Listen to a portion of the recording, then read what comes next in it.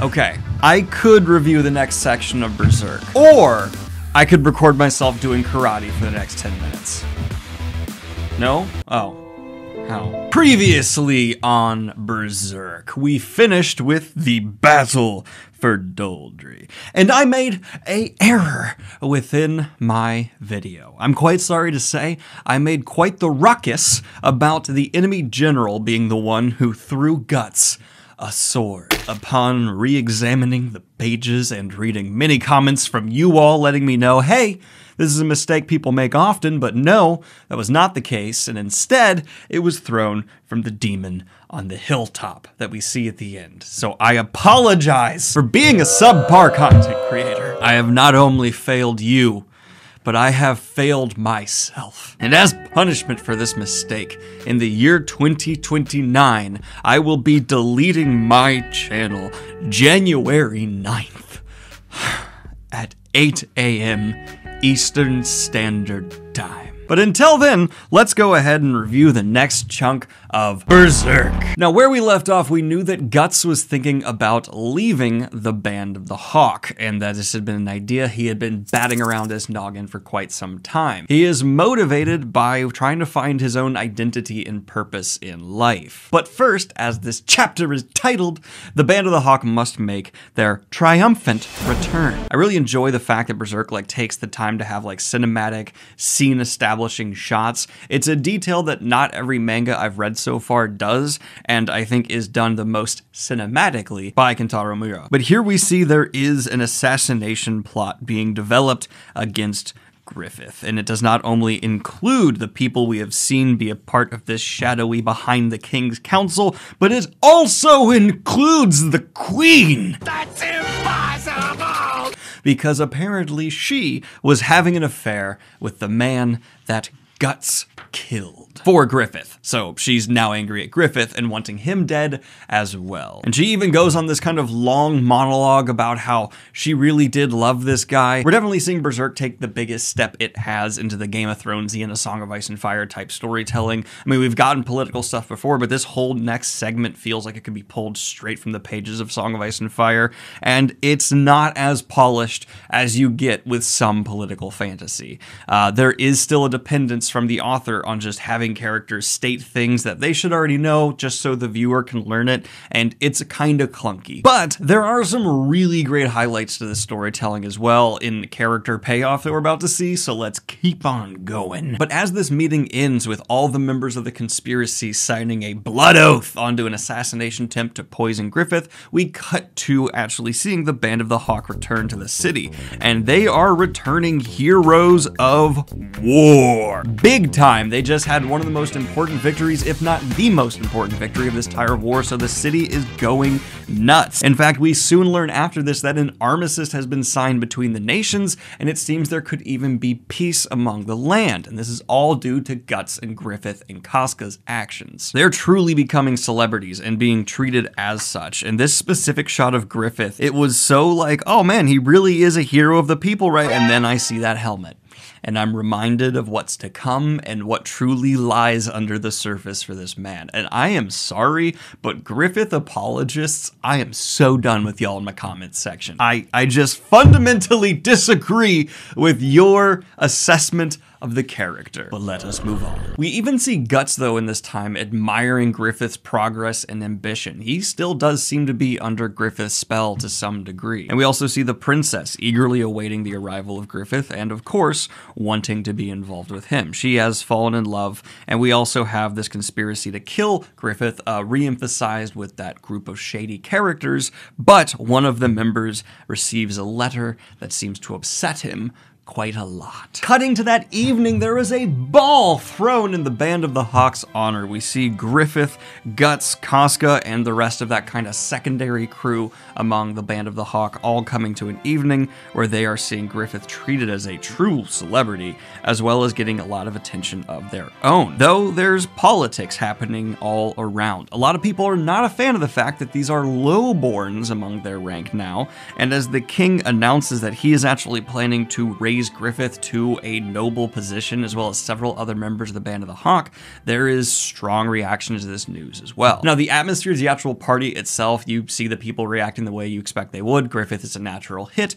Guts is kind of just uncomfortable and even makes the line that anyone could see coming from like 10,000 miles away from him, that he would be more comfortable on the battlefield. Gah! Like, yeah, okay. I knew that line was going to be written for him at some point, but there it is. Okay. Casca is being ogled at and chased by a bunch of horny noblemen who are mystified by the, trope of the warrior woman. And she comments on how rare it must be in their life, and, nobles suck. So, well, that's understandable. We also have, through the conversation between Guts and Casca, she pulls him away to escape all of this, kind of her loyalty to Griffith re-emphasized, and the fact that Guts is going to leave no matter what re-emphasized. Guts is out and done with the Band of the Hawk. The king does come out, though, and after announcing his plan to raise all of the members of this successful war party who are in its leadership, we see Griffith is handed a mug that happens to have just been poisoned by a man we see put a little drippily-droppily right on in there. But they are being proclaimed the White Phoenix Knight with White Phoenix General Griffith. We're seeing that guy who got the upsetting letter earlier, though, is sweating quite heavily, as he is apparently nervous about this assassination attempt to kill Griffith. Though once the poison is delivered, Griffith is knocked out and presumed to be dead. Obviously, the members of the Band of the Hawk are losing their mind, except there's been a look exchanged between Guts and Griffith, letting us know there is something more developing behind the scenes, planned out and known by only them. Guts even makes a comment about him being the one who's allowed to know certain things and how unfair it is to the rest. So yeah, there's definitely already Griffith's counterplay coming in to the countering of what the play of bad people is. But the person who administered the poison has already escaped the room, and they are riding out on horseback. And here we see a mysterious figure with a large hat who happens to look a lot like Guts standing in his path, and kills him as he is trying to leave off with his, money he got from killing Griffith. We cut to the baddies after Griffith has apparently been hauled away dead, having their own little shadowy council meeting, being like, we have killed the lowborn scum. So good. Never will we be humiliated by having one of those lowborn scum administered into our noble ranks. Have I said the thing that we all know that we did enough to re-emphasize that we've done the evil thing yet? Great. But there's a problem. As smoke seems to be coming into the room, they try and escape, but they have been locked in. There's a fiery explosion, and it seems they have been betrayed. For the queen looks out the window and sees an alive Griffith down below. Oh my god! I love this dramatic shot we get of like the queen's head in the sky looking down stunned as she sees like 5 stories below Griffith looking up at her like, you thought I was dead, you fool! Now you shall burn. I will say it's a little odd to see Griffith talking up at these people burning from such an extreme distance. It kind of makes me think of how much that would not work. Like, look at this. Can you hear me okay? What? What? And that's not even nearly as many floors. We then get a long explanation from Griffith on how it wasn't poison who passed his lips, it was just a drug that was going to make him seem like he was dead, and that he has officially declared war on the people who tried to kill him, and they are going to be burned. And the queen is like, I won't acknowledge this is happening. This is not happening. Absolutely not. Though I am about to burn to death, though. That's unavoidable. I'm gonna die now. Fuck. We get this line from Griffith, though, that I really like, where he says, those who die on the battlefield are not royalty, nobility, or commoners. They are the defeated who die. But we get more shots of the queen and her evil little cohort burning to death, and Griffith walking away, not even bothering to watch his plan unfurl because he's that cool. But we get the person who helped him accomplish this and obviously told him what was to come. And it was the little guy who was all nervous during the evil people meetings. Big surprise, Griffith sent him a letter that was like, hey, I have your daughter. Help me or you'll die. And we learned that Griffith knew this guy was going to work to kill him because he knew the guy was afraid of him, and he was like, if you're afraid of something, either you're going to try and get rid of it or you're going to serve it. And you have one option left. Serve me. And the guy's like, nope, I'm going to do that because, you know, you have my daughter. And we see Griffith has hired a band of extremely shady looking fellas to take that guy's daughter. And he paid them extra to actually not harass or harm the man's daughter because Griffith isn't that much of a monster, I guess. Although we see once those people take his money are like, we'd love to work with you again, man. Thanks for the shady business. Doot doot scoop-a-doop. They go off into the woods and the same man in the mysterious broad hat butcher. It's Guts. Like it's Guts working with Griffith. Guts working with Griffith to help him clean up the evidence. We get a reveal where Guts takes off the hat and it's like, oh, nice fashion accessory, Guts. You look like a Dark Souls boss. Not like a boss, but one of those like annoying, supposed to feel like another player. You know what I'm talking about? Anyway, moving on. Griffith has some kind of morality though, because as Guts is about to take the money back, he's like, no, no, no. Leave that with them. They have earned it. And I'm like, I guess that's kind of good of you to do, but not really at all. What a hollow, empty gesture, Griffith. They earned their money. So let's let that money just wastefully sit there, I guess. Someone else is going to come along and steal it, I'm sure. But, you know, whatever. We also get this really weird moment where, like, Griffith asks Guts, he's like, do you think I'm a cruel and bad person? And Guts is like, I've murdered over 100 men at one time on the battlefield. What a dumb thing to ask me. And I am 100% with Guts there. What a weird thing to ask. Oh, some people tried to murder you and you counter-murdered them just like we do in the battlefield every single day. Why would this have been the line for Guts? Don't get that at all. But again, it's like showing Griffith has some kind of internal conflict and moral givings about what he's doing, though I think it's kind of more of a show for himself than anything he's actually feeling, because we know the guy is not going to divert from his plan, no matter how much blood is spilled at this point. But we see Griffith goes back to the Band of the Hawk, and they are all ecstatic to see him. Oh my lord, he's alive. And he kind of tells them like, oh, don't worry, I just fainted. It's been terrible. Casca hasn't been herself since you fainted. Just kind of re-emphasizing like, oof, she is under his spell. But we cut to several days later when the Queen has a solemn funeral, and we see that Guts is having some longing, distant thoughts of, yes, it's time for me to go. And he begins heading out, and just coincidentally, Casca seems to be looking out the window at this time, and she sees him leaving during the Queen's funeral. And she runs on past a few more of the Band of the Hawks and is like, Guts, stop, wait. You can't actually be leaving right now. And Guts and her have a long conversation about how he wants to find his own purpose, and he wants to be someone who could be seen as Griffith's equal and not just someone who is subservient. And a surface level evaluation of this would be like, oh, Guts is trying to be Griffith. But I think it goes far, far, far beyond that. Maybe even that's what Guts thinks on like his own surface level, but in a much deeper way, this is a part of his larger growth of as a character, where he used to be someone who was just happy to wander aimlessly seeking blood due to the level of trauma he's seen. But due to the companionship and the friends around him, which, yes, in complete honesty, Griffith did provide in a sick and twisted way, Guts has actually grown and become a literal self-actualized person where he is not satisfied just serving someone else's vision. And yes, in his own interpretation, maybe he's literally trying to make himself more like Griffith, but as a like full psychological evaluation of this character, the reason he's wanting this, the reason he's seeking a beyond is because he has come into his own. Talk about a magnificent moment of character growth. Someone who I used to just think of as a dumb brute as a character, and I don't think I was that far off, has now gone on to the point where they have their own goals and ambitions, personality. He's no longer nearly as shut down as he was, and he has like his own sense of humor. Like there is such nuance and depth available to us as readers through Guts that I could not have even imagined in the Black Swordsman. I love how much Guts has grown. But they do run into two more members of the Bands of the Hop. They run into Jude and Corcus, and they actually convince Guts to go and have a meal with them before he leaves, and Casca's like, well, Griffith will stop him from leaving, and she splits off on her own to try and go get more members of the party to stop him. But we see Guts during this meal actually ends up kind of getting into Corcus, because Corcus seems to kind of resent him and be genuinely mad that Guts feels like he has the right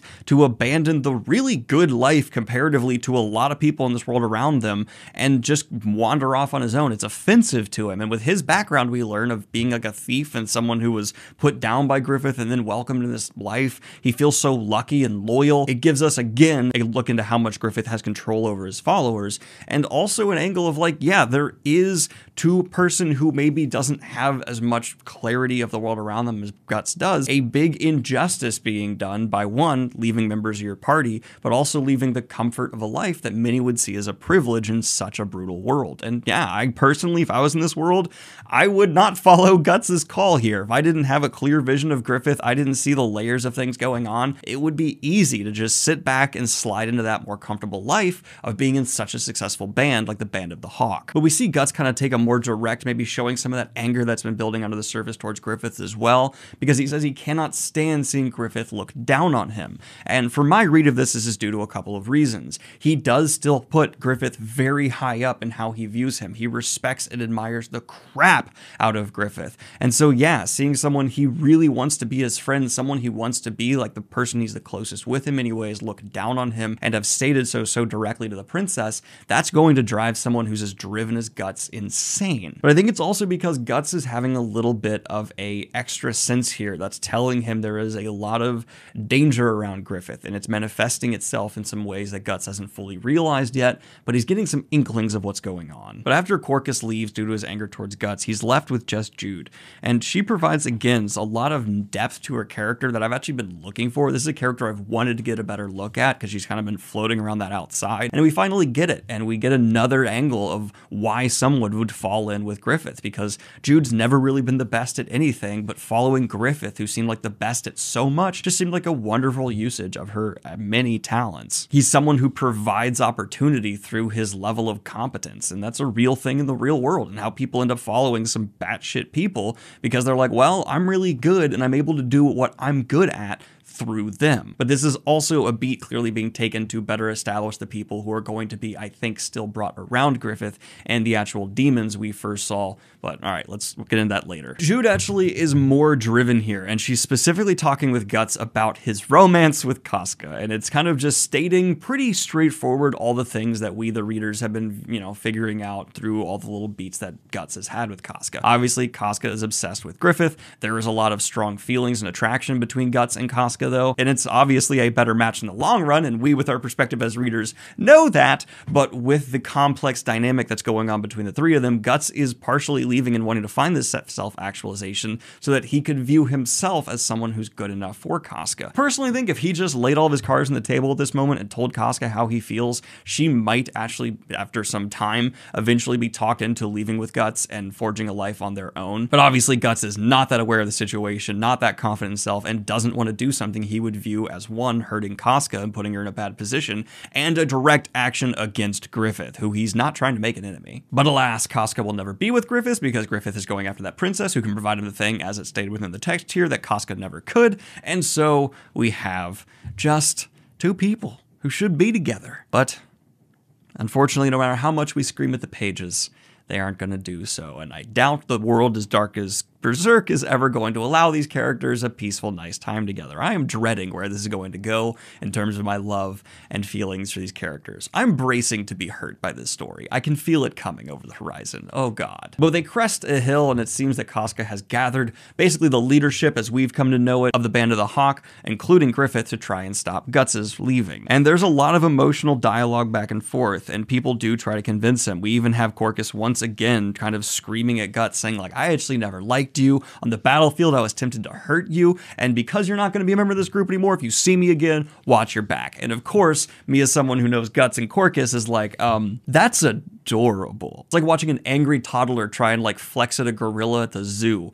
That would not go well for you, child, if that glass was not there. The metaphor in this situation, the glass is Guts is not wanting to kill you, but if that was God, it would tear you to fucking pieces. But after all this emotion, we get one final beat between Casca and Guts, but then we see Griffith has drawn his sword. And finally, the sheer level of insanity and lunacy of Griffith is put on full display for his soldiers to see, and they have a pretty harsh reaction to it, as you would think, though it does fall into the culture of the band, so it makes sense that like, oh, they would be okay with the fact that Griffith is going to actually come at Guts here. But we as readers know it's not because of the culture.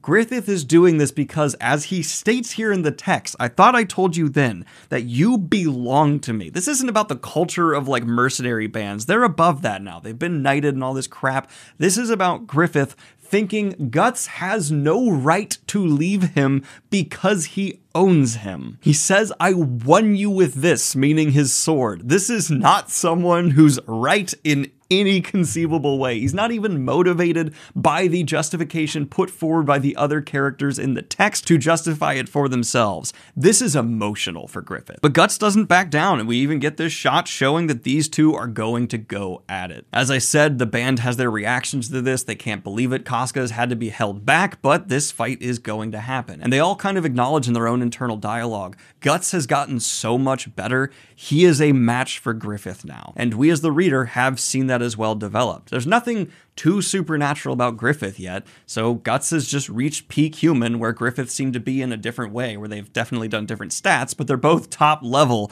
and they're about to go at it. And talk about foreshadowing. I don't know what's going to happen to Casca, but this frame knows me, it's going to be bad, and I am not prepared. We see the internal dialogue between both fighters, and they are clearly aware of how dangerous this is going to be for both of them. Though the attack does happen, and in the first swipe, the first move, Guts puts Griffith down. He disarms him and gets him to the place where if he wanted to, he could kill him, absolutely establishing that at this point, Guts is stronger than Griffith. And my own personal theorizing is that means Griffith is now as his most dangerous ever. He has been put down, and if there is one thing we know about Griffith is that he does not like to be put down in any way. This is someone who views himself as earning his own kingdom, someone who should absolutely be on top always, and his supposed second or third, depending on how he actually views it, I don't know that well how he ranks his people, he just got bested. That's not gonna go well. Maybe I'm wrong. I haven't read Berserk. I'm just trying to fill in from what I've seen of the foreshadowing, what I'm able to predict because of, you know, story beats and typical story narratives, but I think Griffith's about to go full Norman Bates. Not to go open a motel in the middle of nowhere, but more like he's gonna just go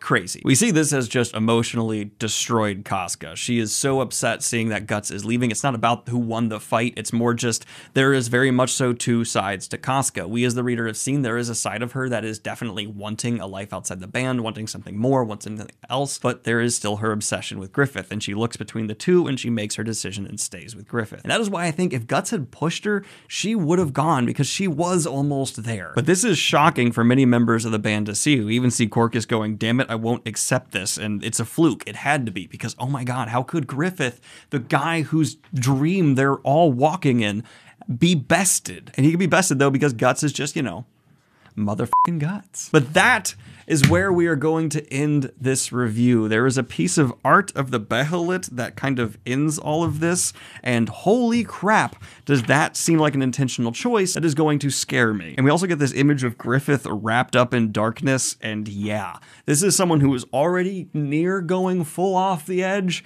and I'm seeing a lot of signs here that we're about to see him go, let's just say belly flopping in the deep end. I think this was outstanding though. Despite some of the more clunky nature of how exactly Griffith got what he wanted at the beginning in that very political first half, the emotion and character beats in the second half elevated this so high for me. This section of Berserk I am giving an 8.5 out of 10, and I am drooling to see what happens next. I have rarely been so emotionally enamored by a story and my own caring for the characters, and I'm only on Deluxe Volume 3, and I'm not even done with it. We have so much more to go. I can't imagine how much is left for these characters, because this feels like the end of an epic, and yet we're really just getting started, it seems, structurally. So how much is left for Guts? I have no idea. I am just absolutely in love with Berserk. So like and subscribe if you have not already, and hit the Patreon if you want to support what I do here. If you'd like to hear me talk about some more non-fantasy things,